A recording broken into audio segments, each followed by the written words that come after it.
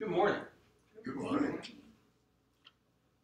If you want to be great, please stand up. All right, everybody in here wants to be great. That's absolutely wonderful.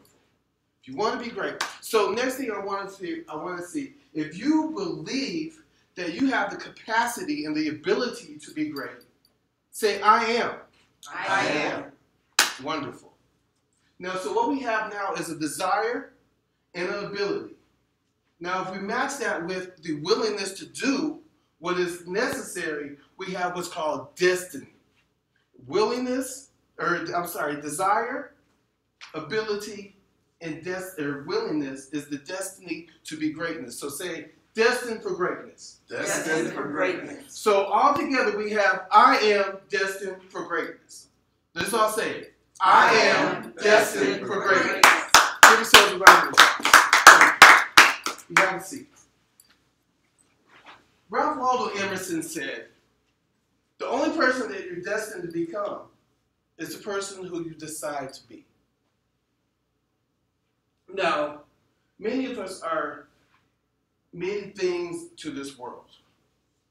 Is that by default? Is that destiny? Or is that on purpose? And if it's on purpose, whose purpose? There are a ton of things that define you. You're a kid, you're a student, you're a brother, you're a sister, you're a cousin, a niece, a nephew. Some of you adults, your moms, dads, parents in general, teachers, preachers, workers, bosses, married, Aunt Ashley Madison, I don't know, maybe divorced.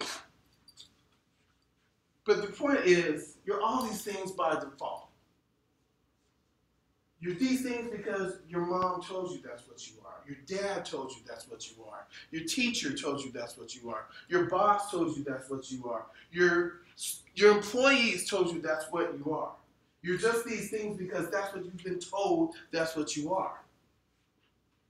Society. Even your past has told you what you are right now, who you are. But have you ever taken the time to say, I am this person because I decided to be? Am I being the person who I want to be? See, most adults will never achieve anything more than what they're doing right now. The average child will never really try to achieve their dreams because they are living within the limitations. I'll say that again. They're living within the limitations of the conversations, the opinions, and the expectations that somebody else has for them. Most of us have been told by someone who we love, who we care about, who we respect, who we admire, whose opinion we respect. We've been told the things that we can't do, and we believe them. Their opinion became our reality. I'll tell you a short story. When I was a teenager, 16, 17, 18 years old, late 80s, early 90s, the narrative around young black men were we were an endangered species. And in that, we were told that we were more likely to go to prison than go to college. We were told that we were more likely than any other group in the world to die before the age of 25. And we were told this by our parents, by our teachers, by our community leaders, by the people who we were told to respect and trust. And so that developed the image in our minds that we were destined for failure. And you know what we did? We lost hope, acted recklessly, and did things that failures do, which landed us in the graveyard and in the prisons, just as was predicted. See, it's a fact that you will only live up to your highest expectation of yourself. You will either live up to your highest expectations or down to your lowest expectations.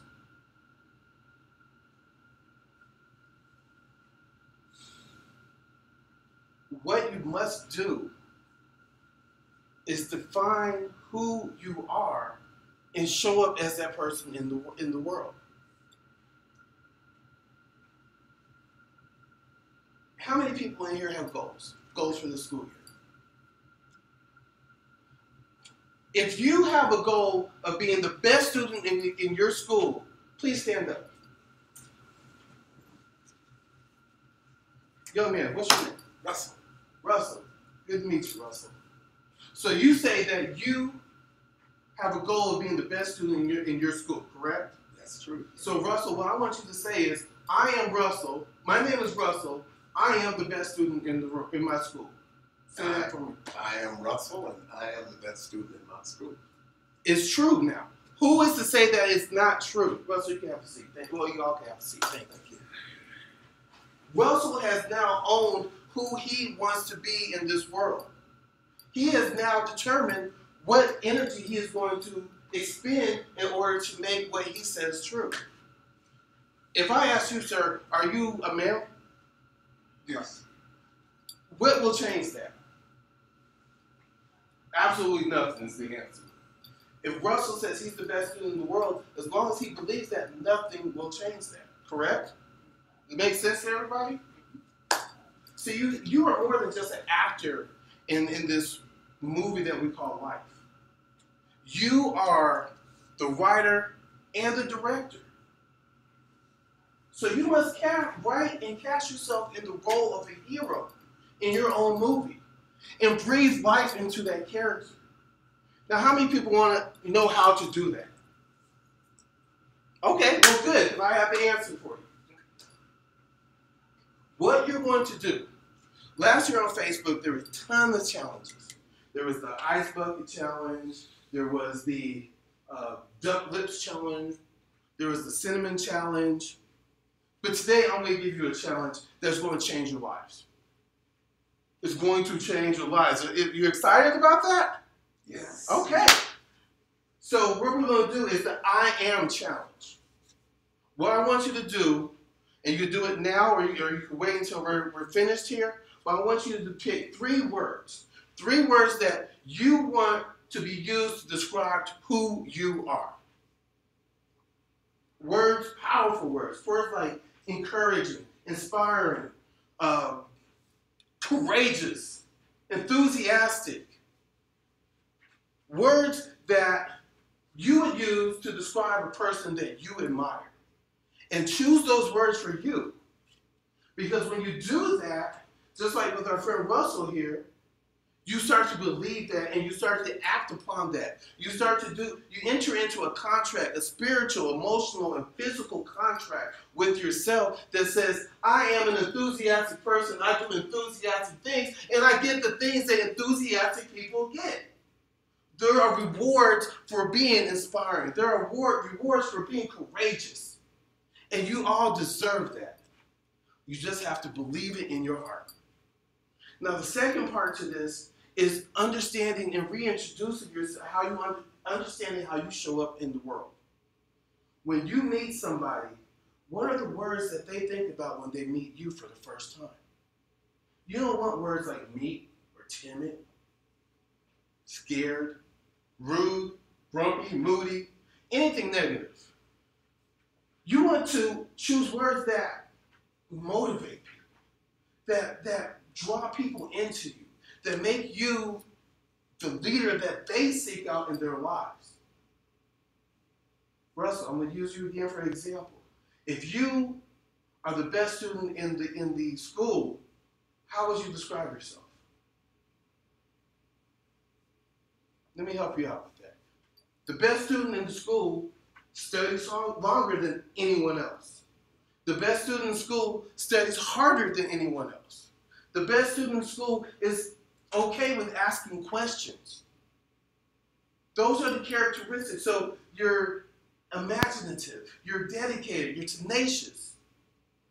So close your eyes and think about when that person meets you, what words do you want them to describe you as? Think about meeting yourself for the first time and saying, Boy, it sure was nice meeting Russell. He was the most caring, genuine, inspiring person I've ever met in my life.